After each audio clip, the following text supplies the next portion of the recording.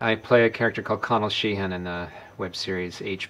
He's a Irish writer of the, I would say, of the lovable sort, and I was drawn to him right away. There was a warmth in him that I wanted to work with, and so yeah, he goes on an interesting journey both with H+ and his wife and child throughout the story. H+ makes this relationship between Connell and Lena very interesting indeed, and I think it asks the question that was part of what interested me in the story, which is what is the nature of infidelity?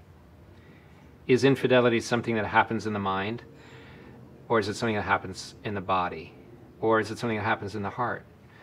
And I think for everyone, you have to answer that question a little bit for yourself. You know, are you married and dedicated in all three of those areas, or are you only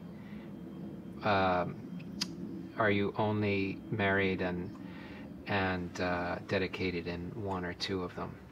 So what H+ allows is a virtual romance. The bodies are not together, but the minds are. And the minds can be in the same place, seeing and doing the same things, even though the bodies are thousands of miles apart. So if the minds are together, then where are the hearts? And I think that that's what this storyline is